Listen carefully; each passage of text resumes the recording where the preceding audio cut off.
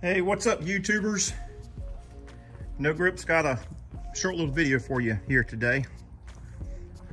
Got a little issue with the old Explorer here, and the issue is tire keeps going flat, and there are no plugs in it. There's no holes in it. There's nothing. So I'm going to show you guys how to check a valve stem and Schrader valve to see if it's leaking.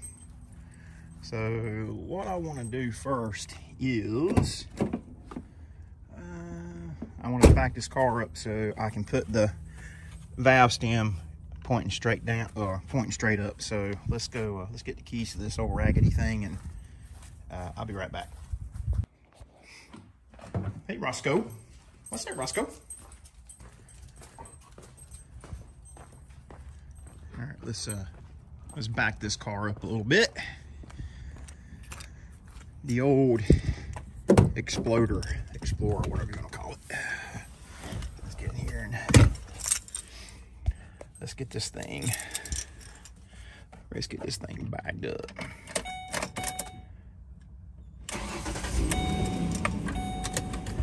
And we want to back it up until the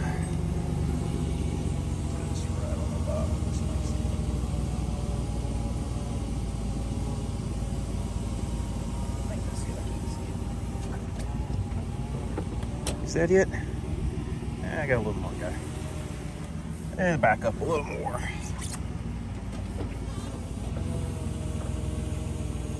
That's about there. So get it. Okay. Let's see if that's gonna get it. Perfect. So what you want to do is get you some soapy water. That's not wax. I'm just using an old container, because I couldn't find a container nowhere around here, so I had to use an old wax bottle. And what you want to do is you just want to spray a little bit of soapy water on there. And you see how that's bubbling up? Yeah. So that right there tells me that the valve is leaking. Now, there's two ways we can go about fixing this. The first way is see if we can just tighten it up. If that doesn't fix it, the second way is to remove the Schrader valve from the valve stem itself and put a new one in there. Well, I'm going to try number one method first because I'm cheap. So what we got to do is we got to get a Schrader valve tool, okay? And you can get these at Walmart, Harbor Freight, anywhere. Any place that sells motor oil for the most part. So, and it's this thing right here. It's that cool looking tool right there. This is actually a multi-purpose tool, but you can use that end right there to tighten and loosen your Schrader valve. Okay. If that fails, I have some new Schrader valves right here. And that's a new one, nice and shiny. So we're just going to keep that there for right now, and we are going to attempt to tighten this one up and see if it leaks. Maybe it just needs to be tightened. I don't know, but we'll see. All right, just take the tool and stick it in the middle. And we're going to simply give it a good tightening. And you can see the whole valve stem's turning, but it's tight now. So once we get it tight, we're going to see if it leaks again. Give me some good soapy water going. And look at that, what do you know? There's no more leaks, like nothing. Check it out. No bubbles. That's a good thing. How about that? All we did was just tighten it up. And now the tire will no longer leak air.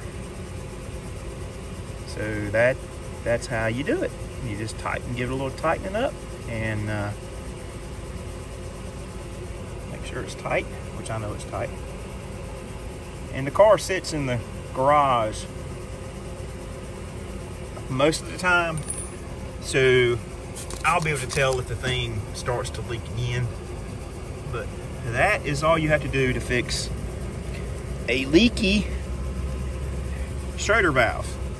So if you can't keep air in your tires, for some reason your tire keeps on losing air, and you don't either have time to take it to a tire shop, or you don't want to pay a tire shop, or whatever, just go to Walmart and get you one of these little tools and spray some soapy water on it and see if it leaks.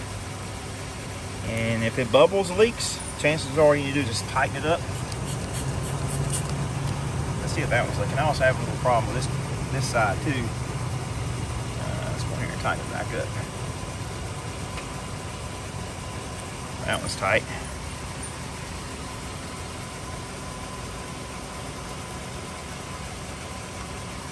And there you have it. That's all it is to it. Cheap little tool like this, everybody should have one. Anybody who owns a car, truck, four-wheeler, motorcycle, whatever, should have one of these in your emergency first aid kit.